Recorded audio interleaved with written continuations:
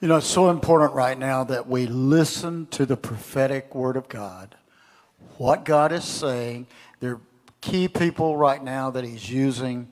One of my dearest friends is the ministry that is linked with Christian International, especially Tom and Jane Hamon. Welcome Jane Hamon here with us for a message. So if you don't mind, I'd like you to stand to your feet, and I'm going to pray that the Lord is going to baptize you fresh and anew with the Holy Spirit and with a double portion, a double pay anointing to begin to speak, to begin to prophesy, to begin to decree, and to see light shine on your way, to begin to pray in tongues that's going to open up the atmosphere. And so, Father, right now, God, I thank you for everybody that's assembled at Glory of Zion and every single person that's watching online. I thank you, Father, that even as on the day of Pentecost, Lord, as Jesus went up, Lord, his mantle came down in the form of the Holy Spirit, and it empowered the church to go out and begin to change the world. Lord, just like in the Old Testament, Elijah went up, his mantle came down, and Lord, Elisha went out and he moved in double portion authority and double portion power. Lord, we're so grateful today, Lord, that what we've received by your Holy Spirit is far greater than Elisha's double portion mantle. But God, we receive today the power of the double pay, double authority, double miracles, double prophetic insight, double accuracy, Father God, so that we can break the way open and we can begin to see this world shift and change in the name of Jesus. And I just hear the Lord say that in this decade, in this season of pay, the Lord is saying, arise, arise, America. Awake, awake, O church. The Lord says, my people, begin to cast off even the yoke of weariness. Begin to cast off the yoke of heaviness. For the Lord says, I've heard your cries for justice, says the Lord. I've heard your prayers for deliverance from the evil choking effects of liberalism, of lockdowns, and of limitations. And the Spirit of the Lord says that I declare to you right now that I am arising as a mighty man of war on behalf of my people, on behalf of my church, on behalf of Israel, says the Lord, on behalf of my ecclesia, and on behalf even of this nation, the United States of America. And the Lord says that I'm going to do spiritual battle. I'm going to utilize my ecclesia to break out of the night and to step into the new day. The Lord says, don't you know that even as you've been declaring the new day, don't you understand that you've got to go through a night to get to the new day? But the Lord says, do not be afraid of the night, because I own the night, says the Lord. I own the night, and I will use the night to actually destroy your enemies, says the Spirit of the Lord. The day is dawning, says the Lord. The sun is coming up. I'm going to shine my light. And the Lord just says, sons and daughters, I want you to know that it's a day of courage. It's a day of dunamis. It's a day of power. And that I'm bringing you fully in to seeing my hand and my plan working on your behalf. So the Lord says, quit being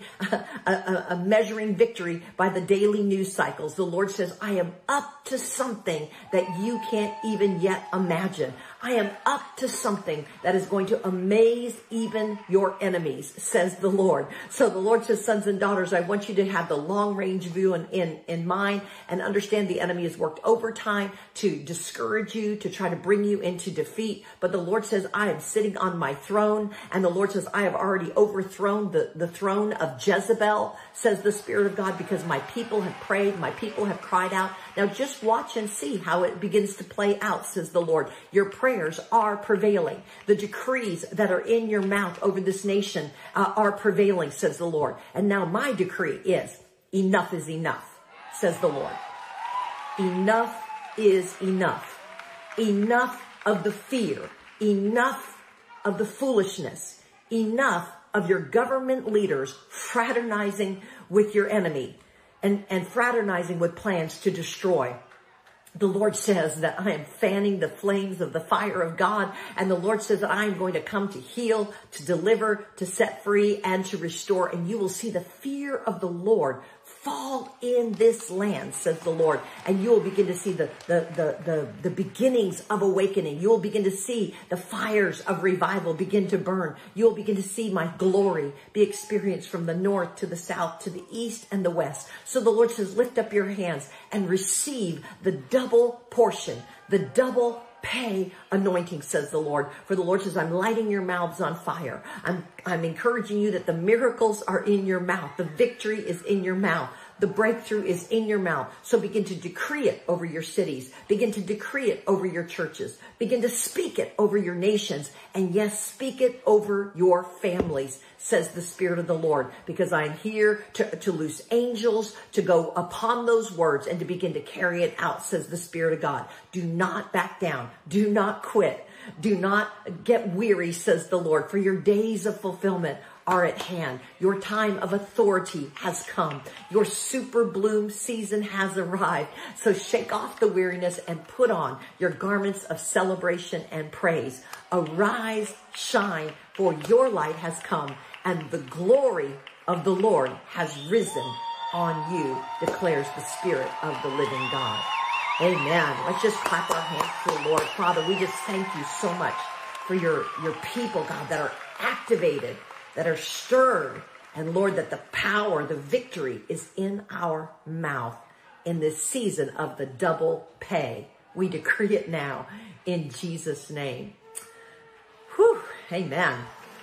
Well, you know, last year, as we came into 2020, I had been doing a study of the number 20 in Scripture and found that 20 was a reset number.